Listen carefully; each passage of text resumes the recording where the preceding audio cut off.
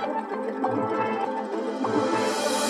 going to be taking you around New Hampshire on a summer road trip. If you're new here, we're Giselle and Steven. We're taking you on a new bucket list adventure every single month for this entire year. We're in the Great North Woods right now, but we're also going to be taking you through the White Mountains. It is such a beautiful road trip. I'm excited to take you along. How do you even get here? We started down in Boston. That's where we flew in, but you can also fly into Manchester, Boston. Those are probably the two best airports if you're planning on doing a New Hampshire road trip. For us, we rented a car through there and we've been road tripping the entire way up. How long would we recommend? We would probably recommend between 3 and 4 days, all the way up to a week, depending on how much stuff you want to do. We're going whitewater rafting. We've been hiking to all of the best waterfalls in New Hampshire. We wanted to make sure we had enough time to explore the Great North Woods in about 2 to 3 days, as well as exploring the White Mountains district for 2 to 3 days. So we've been here for 5 days. You can go longer, you can go shorter. We've been on the go from sunrise until sunset most days, so we've been covering a lot of ground. But with that, let's go ahead and jump into the video.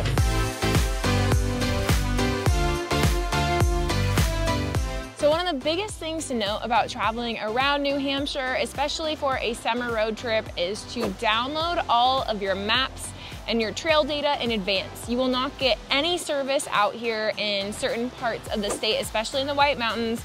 We're here in Crawford Notch State Park area and you get zilch. You have to drive for at least like 20 minutes to go out and get some cell signal. So just keep that in mind. If you guys are planning to meet up with anyone, make sure you guys have the same plan. We've run into that before in fall where we're all trying to meet up in a spot, but we all don't have cell signal. So you kind of just gotta make a plan for that in advance and you'll be good to go. When you're in New Hampshire, we highly recommend trying to go to places earlier. Like this brewery, for instance, is closing at 7 p.m., which is very, very early for most breweries. And we would also highly recommend looking up places and if they're open. We tried going to like 4 different places right now, and it is a Tuesday. Nothing is open in New Hampshire on like Monday, Tuesday, or Wednesday. It's only open Thursday to Sunday. So make sure you look up the spots and kind of figure out where you want to eat beforehand, because it seems to be slim pickings depending on where you're at in the state. But right now, we're gonna go check out Sea Dog Brewing. Finally found a spot that's open. Let's go. One other thing to note is about parking fees. You're gonna find a lot of parking fees around New Hampshire, so it's really ideal to have a ton of cash or check with you at all times. So when you're parking in these parking lots, you can just put them in the little slip and put them in the little drop-off bins. So we have been staying at Lumen Nature Retreats. This is different than where we stayed last time in the fall. Last time we based ourselves out of Conway, which is the other side of the Kank. This time we're basing ourselves out of, it's right next to Lincoln, and we're technically in Woodstock. This is another great central location, especially for summer adventures, even fall adventures. And we've absolutely loved our stay here at Lumen Nature Retreats. We found this place on Instagram and it has everything from these cute little cabins to safari tents to these cute little A-frame tents, but we've absolutely loved it. So let me show you around real quick. Out here we have our little fire pit area. It comes with 2 chairs and a solo stove. It looked like every single one of these sites had some sort of setup like this. So you guys can have campfires here. They sell wood for your campfires. Right when you walk in, it's about $10 a bundle. You can probably find it cheaper in town though. And then we picked a site right next to the little brook and river here. And it was so nice and relaxing. You get to listen to the river right when you wake up. Super cute. And a lot of these cabins are facing this river. So this cabin fits 3 to 4 people, depending on how big they are. Probably like two adults, 2 kids. And it's absolutely so cute. It's styled after a Danish kind of cabin. They come with all the cookware that you could possibly need. Has a fridge, trash. They come with like all the cooking utensils and things, so you don't have to worry about it. So if you want to bring groceries and cook here, you totally can do that. That'll help keep your costs down a little bit.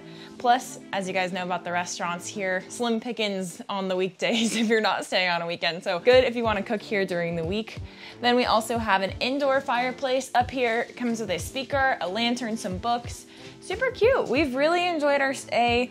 It's been so relaxing just to sleep in and take in the river and the scenery around here.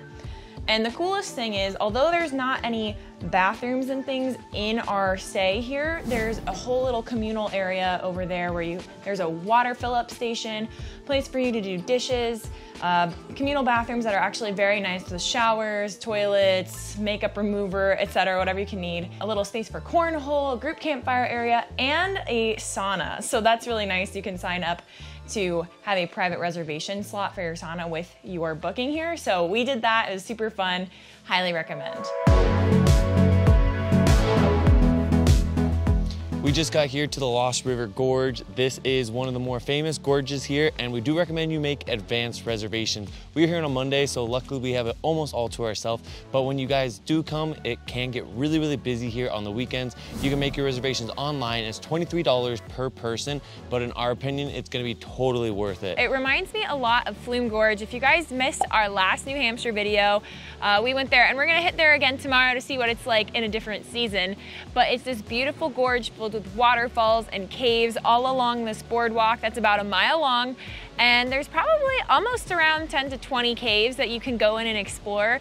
And I think that's the coolest thing about this park is we've been to a ton of different cool caves all over the US, but none of them give you the freedom and flexibility to really go in, explore, get hands-on in the caves without some sort of guide or tour. And so it's really cool that you can go in and every single one of these caves, like this one, you have to duck in through an opening below and then crawl all the way through and then climb out a ladder. So that's kind of the vibe of all of the different caves here. Our favorite part of the entire trip was definitely stopping at Paradise Falls. Check out some of these pictures. It was so much fun to be able to just hang out. We had it basically all to ourselves. There's a bunch of different viewpoints. That area actually got completely washed out back in the 1980s from a massive hurricane. So it's pretty cool to learn the history. It's very well informed, the entire area. Probably one of my new favorite things I've seen so far in New Hampshire. Highly recommend it for families too, with kids above 12. But yeah, it's really cool. We're here on a Monday and there's no one here in the afternoon. So really cool spot in New Hampshire. Definitely recommend for a summer road trip out here in this beautiful state.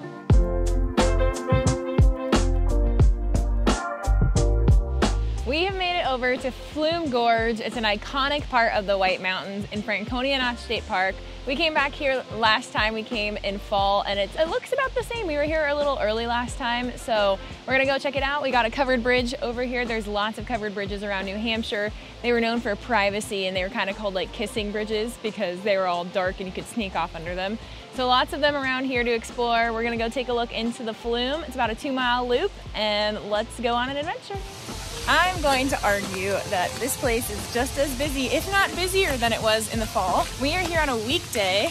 What is it, Wednesday? It's a Wednesday. It's a Wednesday. Fun thing to remember is that schools come here on field trips. So there are hundreds of little children here right now. Hundreds, which is cool. Great for the schools. But I would say if you're trying to have it a little more peace and quiet, come right at the 9 a.m. time slot when this place opens. Towards the end of the day or early in the day, not like we only came an hour in. We got here at 10 a.m. and it's packed. So definitely recommend just get here at the right time. We're here at Arethusa Falls right now. It's a beautiful 2.8-mile trek, but it is not for the faint of heart. You're gonna go up about 950 feet in that first 1.4 miles on the way up. We are about to cruise back down. When you park, it is a $5 parking fee. It's right in Crawford Notch in New Hampshire. This is one of the main waterfalls that you're gonna see, and it's actually the tallest waterfall in all of the White Mountains. So we're super stoked to hang out here. There's only about 4 other people here, and we are here on a Tuesday afternoon. We would highly recommend when you come to make sure that you bring good footwear though, because there are tons of rocks, lots and lots of squishy ground, especially if it's raining like it is today. Come prepared, but it is definitely a spot that you're gonna wanna add to your New Hampshire road trip.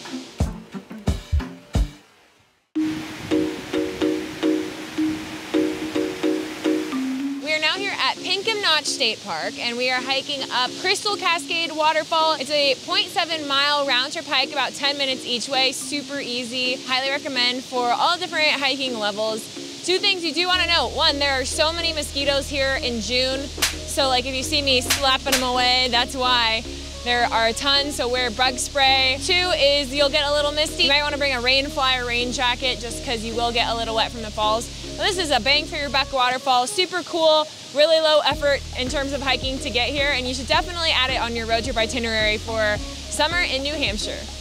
We've made it 1 minute down the road from Crystal Cascades to Glen, Ellis Falls. It's a 0.4-mile round trip hike, super short, about 100 or so of these like stone stairs, but it's a very easy, quick hike. Really nice waterfall. It's more of a skinny little gushing guy than a cascading wide one like the past couple ones we've been to. Really stunning, right down the street. Highly recommend checking it out if you're already in the Pinkham Notch and Mount Washington areas. And it's the same as the other ones. You have to either have an interagency pass or pay a $5 recreation fee for parking, but it's right across the road and definitely recommend it if you have time. We're now out here in the Great North Woods. It's about a 2-hour drive from the White Mountains, and we're out on Lake Francis. It's a beautiful man-made lake, one of the biggest ones up here in this region.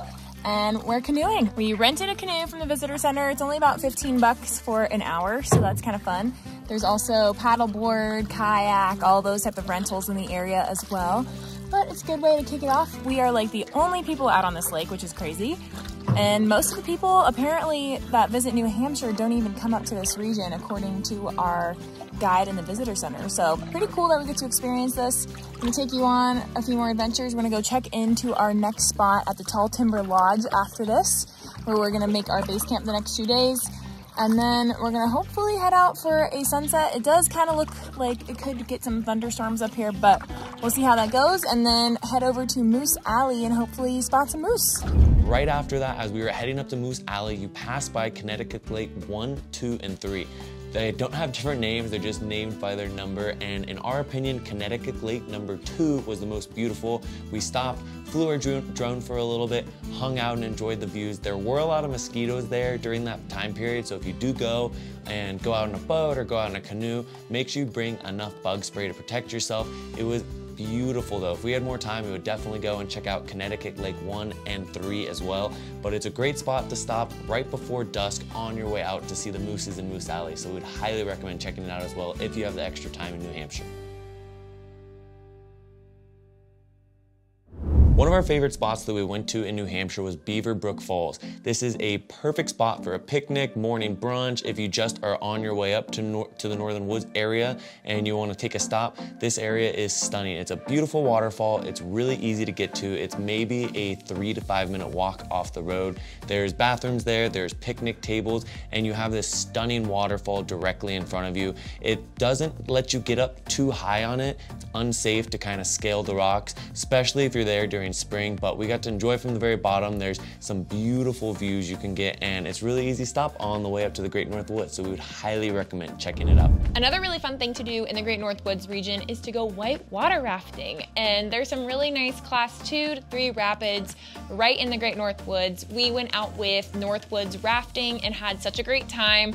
It was about a half-day kind of excursion. We got to go down the river like 3 times, 4 times, and what was nice is we got to do it in both rafts, or you could go out in the kayaks, which is definitely for more of the brave of heart that don't mind getting absolutely soaked. But both were so much fun. We highly recommend it. The team with Northwoods Rafting was so much fun.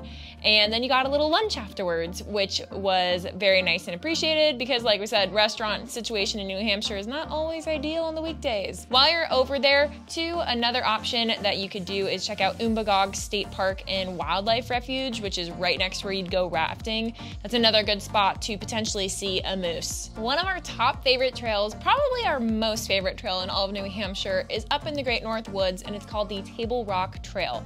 Now, we had done this trail probably 3 or 4 times in fall of 2021, and we got clouded out every single time.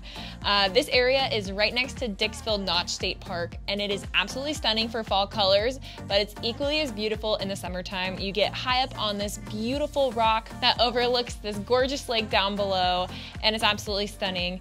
And it's about 1.5 miles out and back, and it has an elevation gain of about 770 feet. It is quite steep for it being a pretty short hike, so just know that in advance. It's pretty rocky and slippery as well, so make sure you're wearing good hiking shoes. Some people might find trekking poles helpful. Also to note, if you have a fear of heights, you might not want to go all the way out on the actual Table Rock because there is quite a bit of a drop on either side, but it is an absolutely epic viewpoint. We hope you enjoyed this video on our summer road trip through New Hampshire. It has some of the best waterfalls, amazing mountains to explore, some beautiful hikes. If you're into fishing or kayaking or canoeing, they have so much for you to do here. If you guys enjoyed this video, make sure to give us a like and subscribe. If you want to see our fall road trip through New Hampshire, you can check the description. And with that, we will see you guys out there on the next adventure.